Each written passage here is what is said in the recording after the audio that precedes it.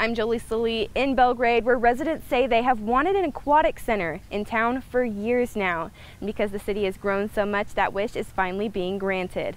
But the only question is where to put it and how to pay for it. It's winter 9 months out of the year. It would be great for everybody. I mean, we love going to the water.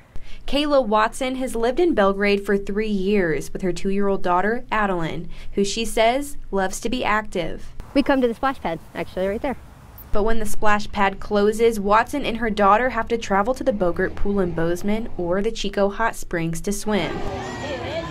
This problem might be solved for Watson soon. We're really working on developing a parks and recreation district for the city. Neil Cardwell, the city manager for Belgrade, says building an aquatic center in town is the driving force for the project. This has been going on for about 20 years with different various groups trying to get a pool in Belgrade.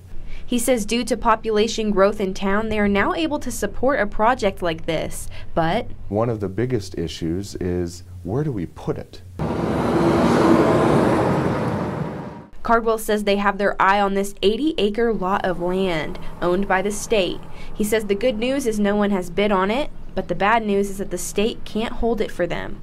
The asking price is $65,000 an acre. We know from an aquatic center standpoint what we think that would cost for the taxpayers of the Belgrade High School district boundaries, because that's what we're proposing. About $50 million to construct it and acquire the land.